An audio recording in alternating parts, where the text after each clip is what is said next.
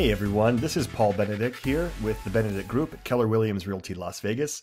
It's Tuesday, July 7th, and I'm here to give you your weekly update on Las Vegas real estate. And this is a very exciting update today because we have the numbers for June. Now that June has closed out and we're well into July, we have real data for the entire month of June, and most of which has been post phase 2 of the economy reopening here in Nevada. So great things have been happening and the numbers do not disappoint. So let's dive in and talk about what's happened in the past 7 days and what's happened in the past 30 days, all of June. So this update will be a little bit longer as we dive into the past weekly numbers and the past month. Let's check it out. All right, very exciting thing right out of the gate. Let's talk about sales volume. So check this out, guys and girls, kids, boys and girls. At the end of June, we closed the month out with 2,836 closed transactions. That is just amazing, amazing to see. May was dismal, 2017 transactions. Now, in terms of percentages, we are still down 20% from June of last year. But if you look at May's number, with 2017 houses closing 2 months ago in May, that was 44% down from the year prior.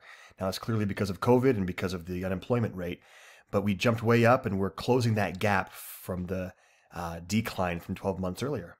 So this is great news. So from May until June, from phase 1 reopening to phase 2, lots of buyers have jumped back in the market and we're closing a lot of properties. So 2,836 have closed. That's great news. Past 7 days, this number doesn't disappoint either.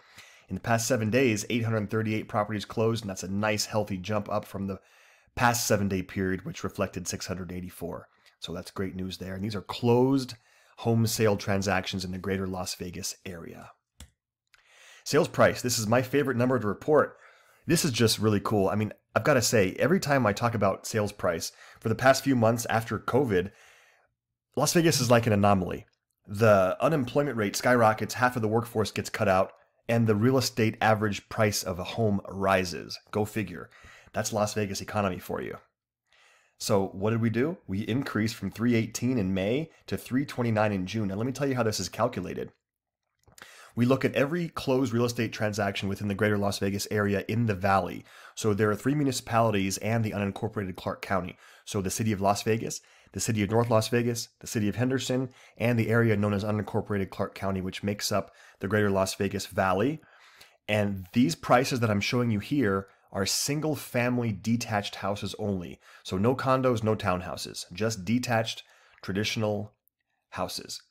The price jumped from 318 in May to 329 in June. Wow. Now, for the past 7 days, we talked about how there were 838 closed transactions.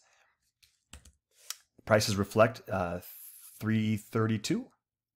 So that's a slight decline from the 7-day period prior. But again, if you look at the monthly numbers, we're up. How many properties are currently under contract in Las Vegas to close soon? 5,207. That's for the past 5,207. And that's a snapshot in time. That's currently as of this morning when I pulled the number, or rather yesterday morning when I pulled the number. 5,207 properties are under contract with a buyer and seller, having agreed on terms and price, but the property hasn't closed yet. How many houses are for sale? So this is current inventory. ER means exclusive right to sell. So in our MLS, that's the code for active available properties that can be purchased. So there are fewer, when I pulled the number yesterday, 6,845 than the same time last May. Now, there are several theories for why this is.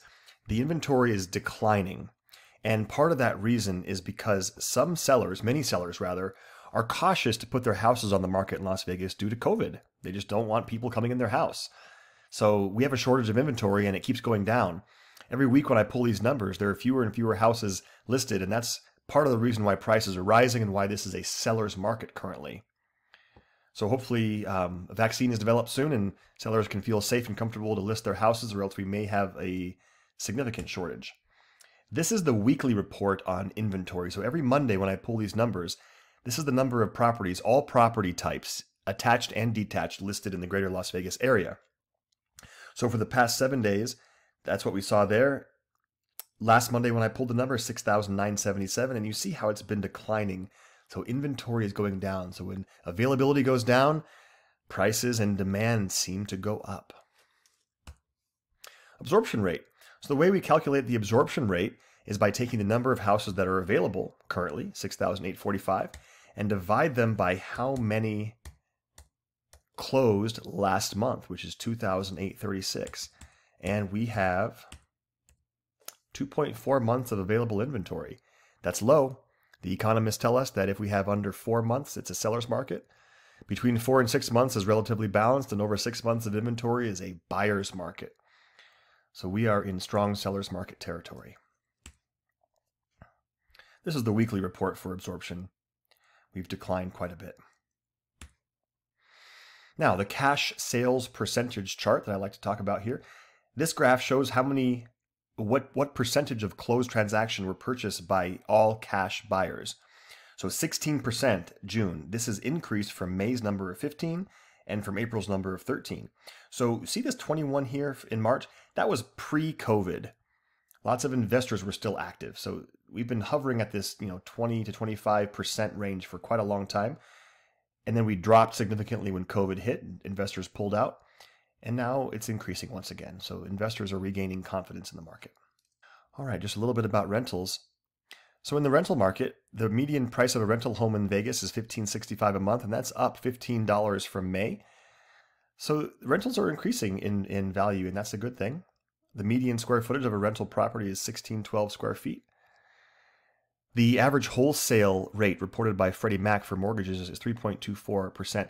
Now, that's not the rate that consumers are getting on their mortgages. That's the wholesale rate. So each lender will add their premium on top of that. So mid to high threes is kind of what you can expect if you have a good credit score and good financial situation.